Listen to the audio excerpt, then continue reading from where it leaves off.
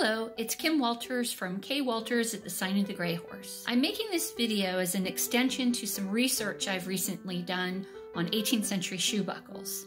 You can find that article on my blog. I like to think of buckles as jewelry for your feet. And I'd like to show you some originals from my collection so that you can see the different variations of what was available in the time period, as well as how to actually put them on your shoes.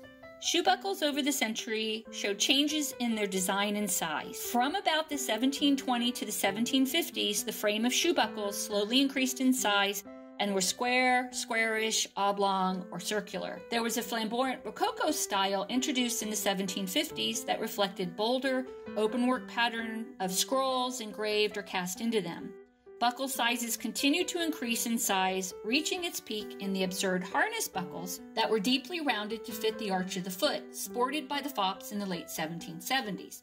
The size continued to increase in the 1780s and then gradually decreased until the 1790s and the turn of the century. Shoe buckles went out of fashion for a number of reasons that I discuss in my January article. And now I'll show you how to put your buckles on your shoes. I'm wearing a pair that were specifically made for me by Kevin Garlick Shoes. The shoe buckles that I will put on them are my reproduction Charlotte shoe buckles with the black diamond rhinestones.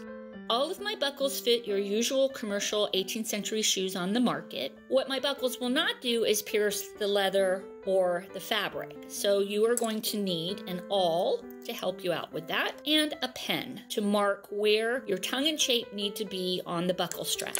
So to start, you'll see that I have my buckle straps in a specific position. I'm going to have the tongue facing inward toward my other foot. You can see I've already put this one on, and so I'm going to pull the top strap up. I'm going to put the bottom strap through the chape, and I'm going to make sure that the chape is laying flat, and I'm going to center it on my foot. I'm going to check this several times, but I'm also going to look underneath to see where I need to mark where my chape spikes are. And so I'm going to do this several times, ensuring that it's still centered on my foot. And I'm going to pull it up and I'm going to mark it. Now, what you're going to see here, and this is key to keeping on your chape and into the leather or the fabric.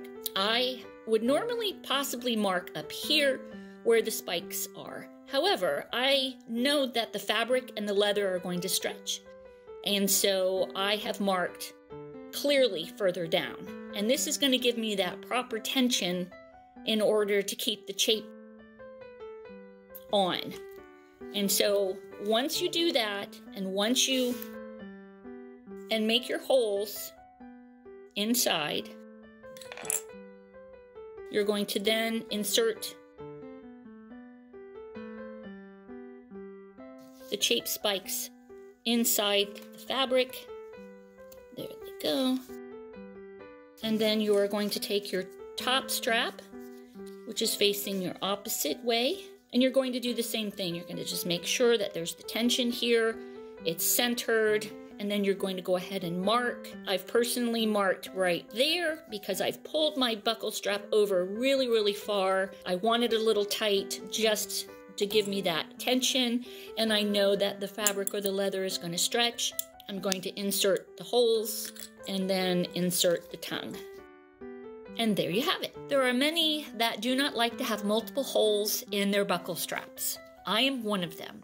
However, I do like to wear my different types of buckles on my shoes. So I know that my Charlotte and Belle shoe buckles have different tongue and shape than the rest of my shoe buckles. And so I'd like to be able to wear them on my shoes. One thing I have found is that there are some shoe buckles that will cover those extra holes so that you don't see them.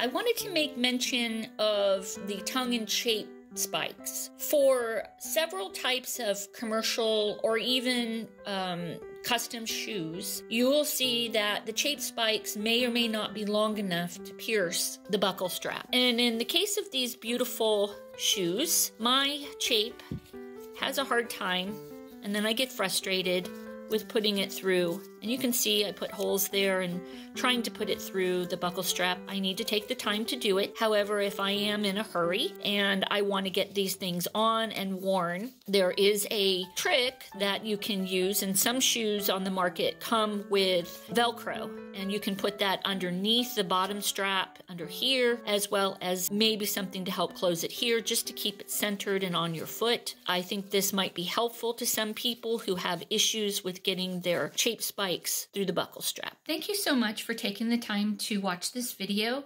I do hope you like and share it with your friends, and you can get to all of my research and to my Etsy shop, www.kwaltersatthesignofthegrayhorse.com.